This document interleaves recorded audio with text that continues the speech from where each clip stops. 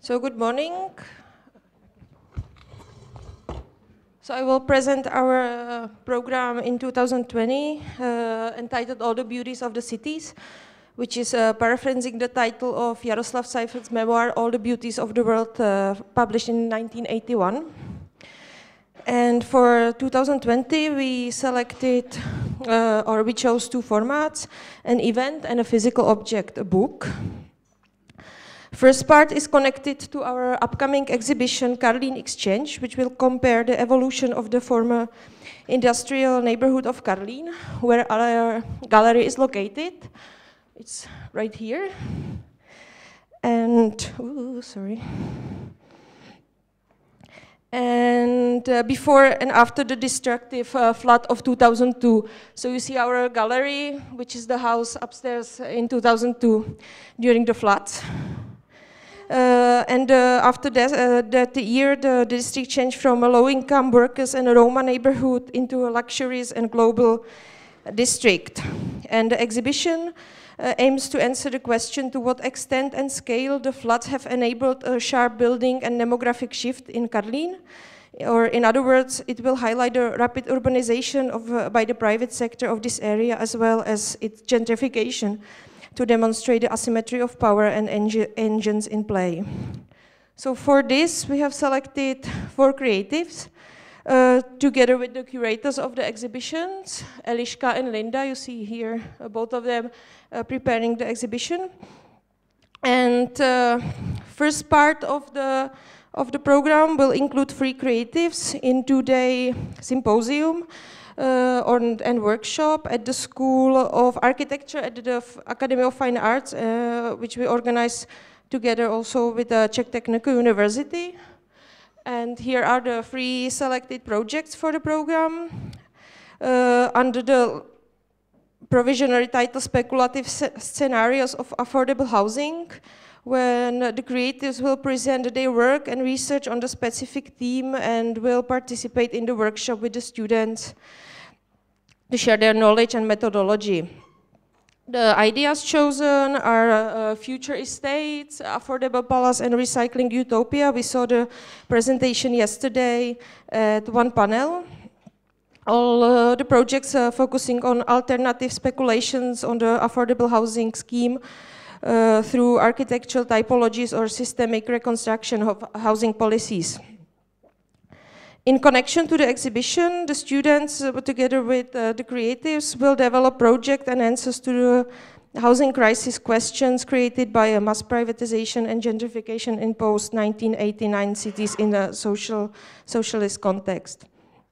During the workshop, we also invited a speaker to give a lecture on the construction of the weakening of the welfare state and its estates associated with affordable and social housing, who will present the topic one day before we start to work with the creatives, and will frame the whole topic of the workshop. And the speaker is Maroš Krivý from Tallinn.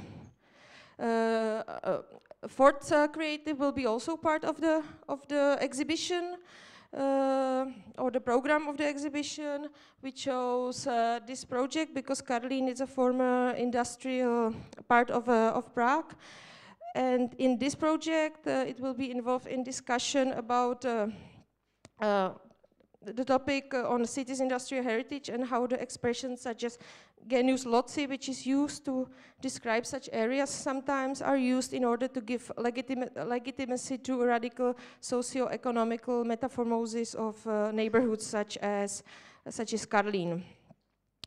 The last activity, it's a book, which started last year with our first book and publishing activities, with a book called Steel Cities, The Architecture of Logistics in Central and Eastern Europe, which explores the landscape of outsourcings they are growing around the western borders of Eastern Europe.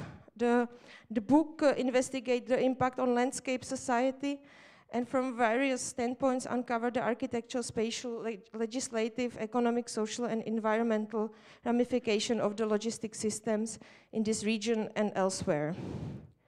And the book will be out by the end of this month. You can see here the content, the dummy of the book, and one image.